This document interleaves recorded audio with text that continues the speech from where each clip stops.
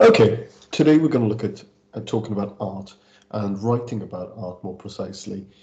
During the GCSE and your A level, you're going to need to talk about art in more depth than you did in Key Stage 3.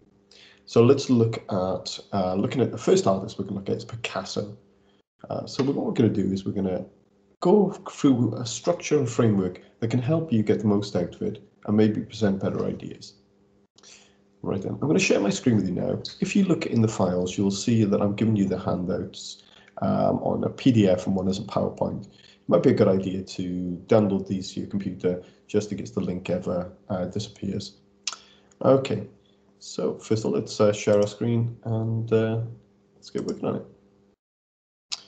Okay, hopefully now you can see on the screen here, artists, research, and Picasso. We're looking at Picasso at the moment because that's our first artist we look at in year 10, but all the things we're talking about today are appropriate for any artist that we look at, from now till A-level on to uni. Okay, artist research. When it comes to writing about artists, it can be difficult to know what to write. You need to make sure you write about information that's relative or relevant. It's all too easy to cut and paste a big wave of information that actually we don't really need. So think about that. What do we actually need to know about this artist? Here's a couple of tips to start. First of all, who is the artist? Well, we're looking at Pablo Picasso. And where they're from? He's from Spain. But you may need to go through because he traveled quite broadly. When were they making their work? Now, Picasso's a very interesting person because from the age of about 15 right through to when he died, he was producing work. He was an incredible artist to produce work. He probably produced hundreds of thousands of pieces of work, from little folded sculptures to large mural paintworks to tiny prints that he signed off. So this is an artist who produced an incredible body of work. Are they contemporary artists? Well, this is a modern artist, I'd say, but contemporary usually refers to artists that are working today. It's important to understand some of these terms. So, as I say later, keep a dictionary of thesaurus next to you, or Google when you don't understand things, and it'll all become a bit clearer. But it's important you work through this period where you're learning a vocabulary to express yourself when talking about artists. So what other artists were associated with this artist? With Picasso in particular, we're looking at Cubism, but he was linked with a lot of different art movements.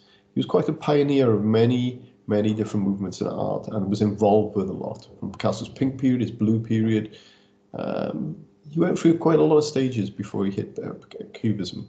And there were other artists around the time that can claim that they helped invent it and who he was influenced by. For example, George Braque was an artist that he was working with in Cubism, one of the other pioneers of it, but they were heavily influenced by Paul Cézanne.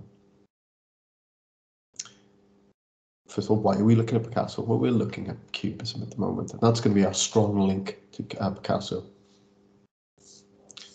And so that also brings you on to what links you with the theme. We're looking at the theme of still lives through Cubism. Why does the artist interest you? Well, obviously, you're doing a project on Cubism, so this artist is one of the most relevant artists you could choose. So when you're writing about Cubism and Picasso, it's important to select an image of it. I would suggest a still life at this point in time, because we're doing still lives and it will connect easier. Put the image next to the text. So when you're writing about it, imagine you're reading a magazine. They often will have a little image referred to in the text. Always put the name of the artwork and the artist underneath it, and the year is also important. So these are some sentences that can help lead into this sort of information.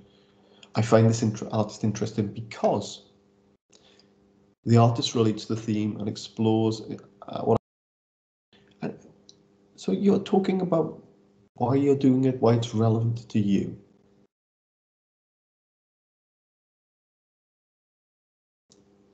Talk about the subject matter. Talk about the media. Talk about how the painting makes you feel, or what you think it feels. Is it a somber mood? Is it melancholy? What sort of atmosphere is it creating? Once you've talked about the artist's work, you can then bring your work into it and say why your work links to Picasso. Now, the obvious connection is to Cubism. You're trying to replicate his style of work.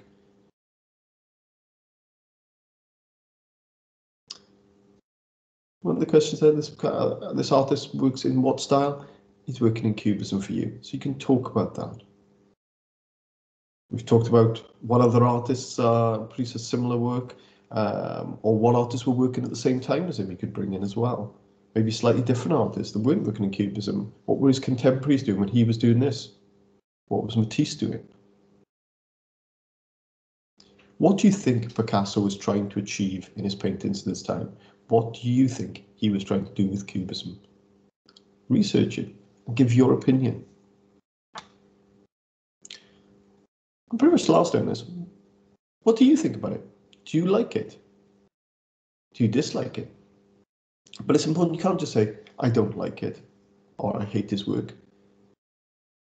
Because you've got to say why. You've got to be constructive. I can talk about work for a long period of time that I don't like personally, but I still could tell you what was good about it, or what I felt didn't work about it, why I didn't like it. It's like you can't say, that's a horrible color, because that might be my favorite color, or that's a nice color, might be my least favorite color. You have to tell me what is good about it, or what is bad about it. I might say, I love the green there, it reminds me of the sun shining on grass, and you might say it reminds you of mildew, but that's the reason you dislike it. It gives you an uneasy feeling to look at that color. So you have to tell me why you like something or dislike something. At the bottom of this page here, you can see is an example that somebody's written about the artist Patrick Caulfield. This gives you a good idea how you can use these cues that I've given you at the top to create a little piece of descriptive writing, an annotation about an artist and their work. Okay, so here's other ways to help analyze the work and how to critique it. So first of all, content and visual description. Talk about the piece, tell me about it. And that brings us on now. We'll have a look at one of Picasso's pieces here. It's a Cubist piece, so content and visual description. What is the piece of artwork we are looking at? Okay, so we'll give the name of it, this particular still life, and we'll say that, well, this is a painting. He's painted it in oil paint. The subject of the piece is a still life of bottles of Pinot, which is an alcoholic drink, and there are glasses on the table. Looks like a small round wooden table. In the background, there are lots of names, possibly that were written on the walls. It's all broken up and it's fractured. So you start describing it. You say what you see. In this case, it's a 2D piece. 3D piece would be related more to sculptures or maybe a relief. When we are talking about describing a piece of work, we're talking formal elements like line, tone, texture, colors, shapes, marks of composition. And if it was a 3D piece, we'd be talking about scale and shape. We're going to look at that in a bit more detail in a moment. What words we can use to describe the line or the tone or the texture. Meaning, mood, and message. What do you think the work is about? Is it just a representation of still life, or is he trying to say more? How does it make you feel? Does the painting have a calm mood, or is it a sad mood, happy? Does it make you angry or confused? What does the work remind you of? When you look at it, does it remind you of an advert maybe? Does it remind you of, well, tell me a bit about how you relate to it. What do you think the artist was trying to say? Did he have a message? Or was it just a simple showing what was on the table? How was it made? Was there any build-up? Maybe you can find some sketches that Picasso's done that relate to this, so you can show his development up to Cubism. What materials were used in it? It's also another factor that this is oil on canvas. But it could be you find a piece that's a print. What tools were used? Again, going back, how did he develop Cubism? Maybe show some earlier pieces and then later pieces.